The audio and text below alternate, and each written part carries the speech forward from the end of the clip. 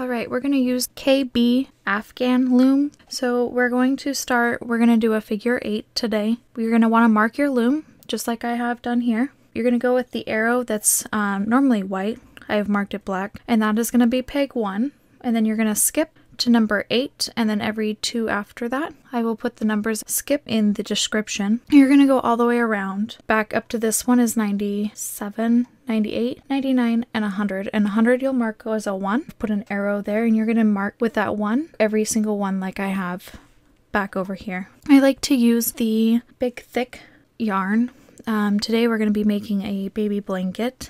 What I've done here is a old pen I have taken apart and put my yarn through. It's easier to hold it and make sure that you don't unravel if you need to stop at any point. And to make a good knot, we're going to wrap it around your finger, wrap it again, take this over, grab the first one, put your finger through, and make a knot. Makes a good knot and it'll hold on. You're going to want to make sure the tail goes inside of the loom. You're going to skip this first one, so you're going to want your first one right here. All the black dots will be skipping. And you're going to want to do a figure 8. You're going to wrap around, go on your left side of your peg, wrap around, and you're going to skip this one that's got the yarn holding on. And you're going to wrap again. You're going to keep wrapping. Make sure you don't want it too tight, just enough.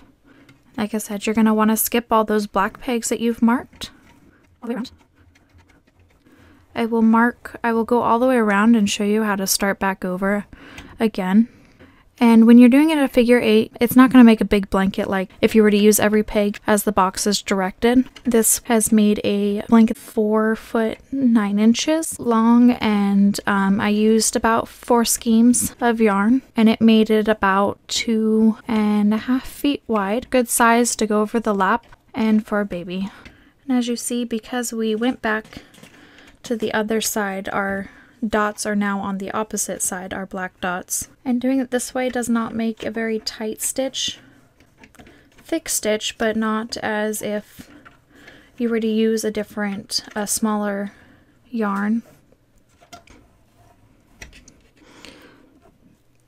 I'm going to place this here.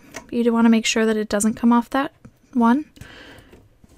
You're going to want to push all of these down so that you can rewrap.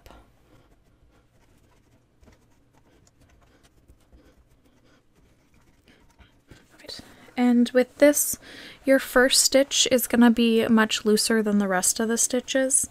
I have not quite figured out how to get that tight as the other ones. We're going to rewrap. Once again, you're going to skip the one that your yarn is on. Wrap all the way back around.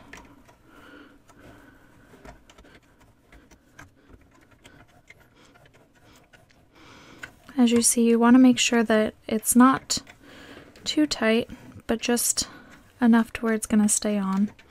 Skipping every single black dot.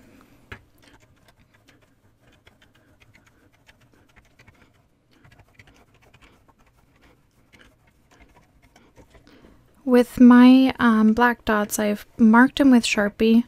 Sharpie seems to come off your hands. I'm marking it about once a week. So if you can find, it is a permanent marker. I've heard of some people using nail polish and it lasts a little longer.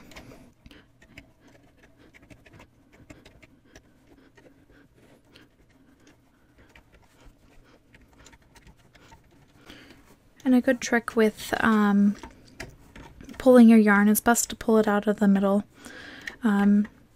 It kind of makes it to where you're not chasing it. If you've got it sitting on the floor, you're not chasing it around the floor or trying to deal with it running away. So you're going to take your hook. I've got the KB knitting board one. It's comfy, squeezy. I'm going to go ahead and take the bottom one, flip it over, go back and forth. And like I said, the first one is going to be kind of loose, just the way it goes.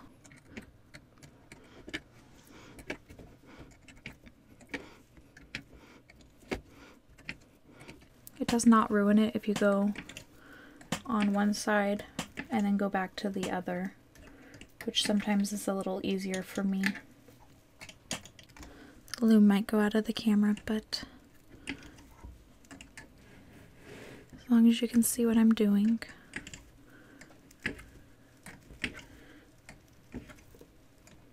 Once you've got all of these flipped, you'll push down again and rewrap and do the same thing over. Keep wrapping. It's a big loom, so it's kind of awkward to hold.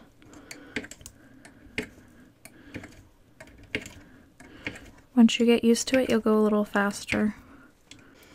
If you do one side, if you don't want to use the hook on the other side, if you do one side, you can use your fingers to kind of pull the yarn up, push it down. I like to push it down as I'm going so that I don't have to go back and rewrap, or push down and then rewrap.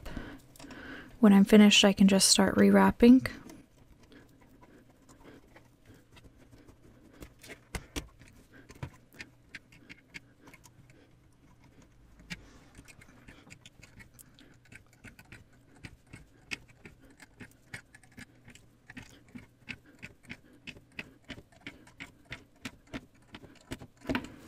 And you want to make sure you don't flip that last one over because there's not another piece of yarn there. If you do, you'll lose your whole project and you'll have to start over.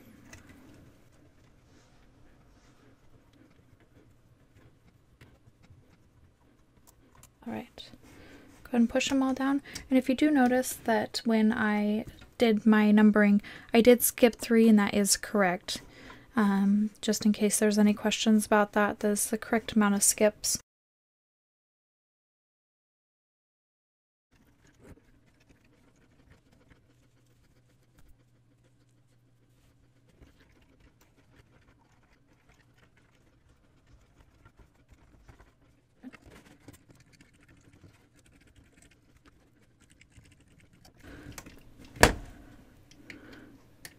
So what I've done here is I've popped this string off, so because my hook was still in it, you can just set this back down here.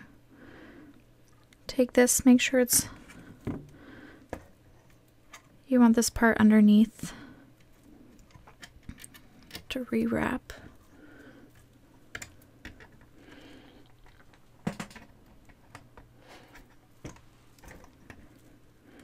Make sure it just crosses back over. Simple fix. Do it quite often.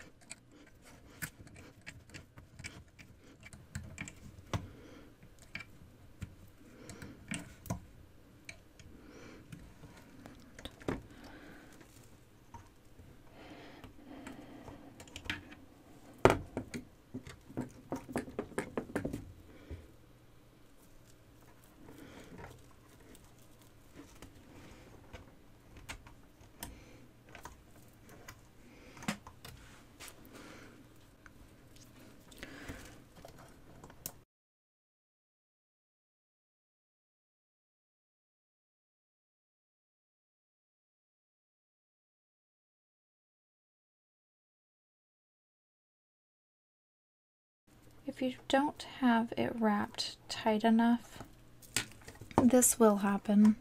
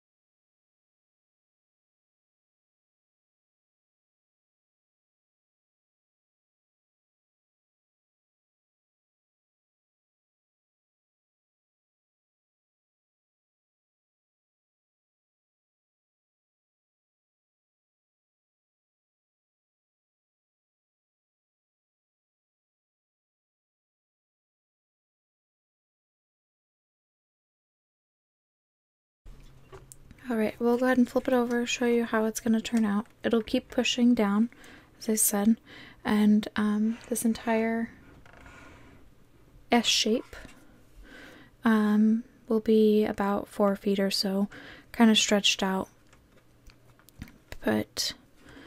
And kind of pull it. And after a while, trying to hold it will become cumbersome with all of the blanket that'll be there. It'll be kind of long. But I will continue working and make another video on how to end it. But for now, this will be it. Thank you.